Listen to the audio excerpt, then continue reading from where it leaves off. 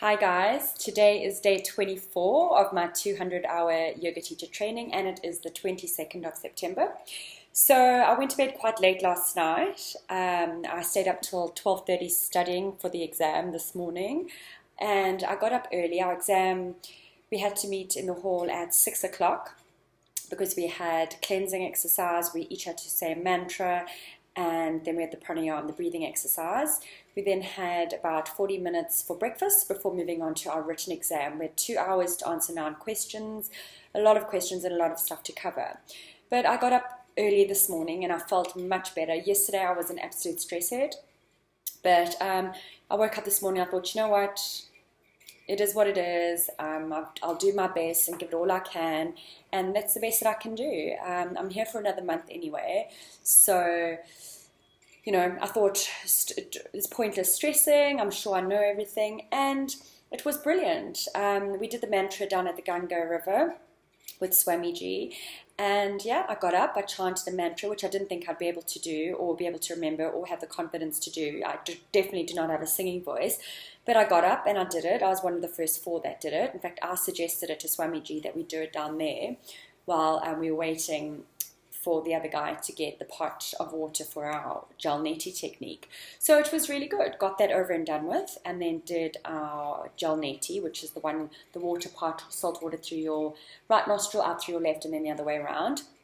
Did that, and then did the exam. My hands are absolutely numb and exhausted from writing. I haven't written that much in a long time, probably since school days, as these days everything's done on computers, on my laptop.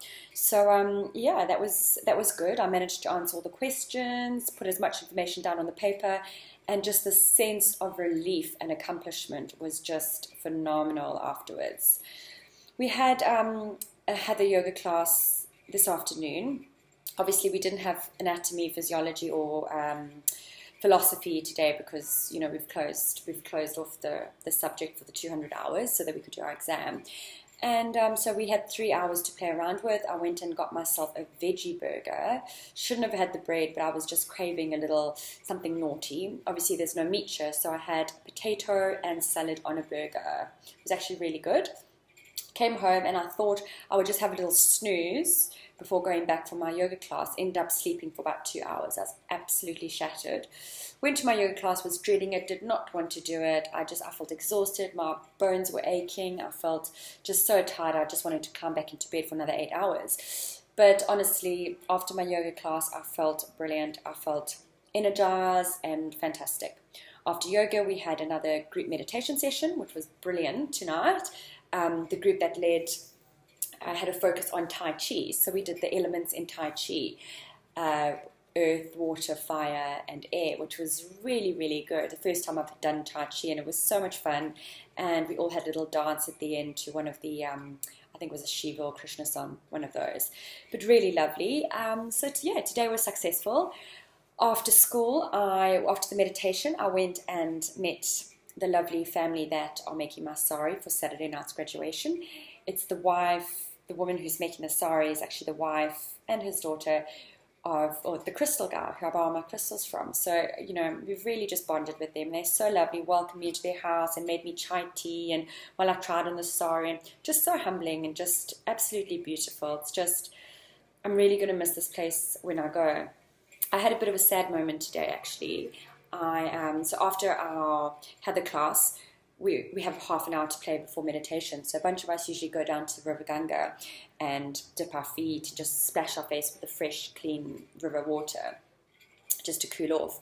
A friend of mine's grandmother passed away the other day, 2 days ago, so he wanted to do an offering and a blessing, and I'm not sure I mentioned, but it's like a little flower basket, made with bamboo baskets, so it's all biodegradable, with like flowers, and you light a little candle and you put it in, you say a wish or a blessing, and it goes off with the River Ganga and it flows off, and it's just it's a really nice sense of release and letting go and, asking for your wish basically.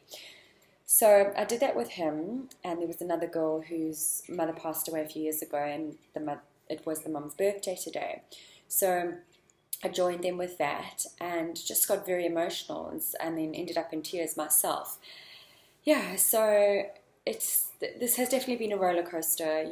My I'm very happy most days, very sad some days, irritated with people other days, you know. But it's all of the learning experience. Like I said the other day, I think my main learning experience this week has been expectations. Don't have expectations on other people, other places, or other things. It all lies from within. So I'm trying really hard with that. But yeah, so today was pretty emotional. Well, this afternoon was. And yeah, but it was a good feeling. So I have to now prepare for an oral that I'm doing tomorrow. Each one of us are sitting in the class of all the 40 students, the 200 and 300 hours, and we've got to do an oral on a spiritual topic, either something that we've learned from our coursework or something else. And I'm doing my spiritual path, falling off the spiritual path, what happens when you fall off, and also how to deal with people around you that are close to you, your loved ones, that are not on your spiritual path, and how to deal with that. So I'm going to work on something now for that, and I'll be standing up in class tomorrow morning and reading it to the class. So I'll probably reread it to you tomorrow night as part of my vlog. So good night.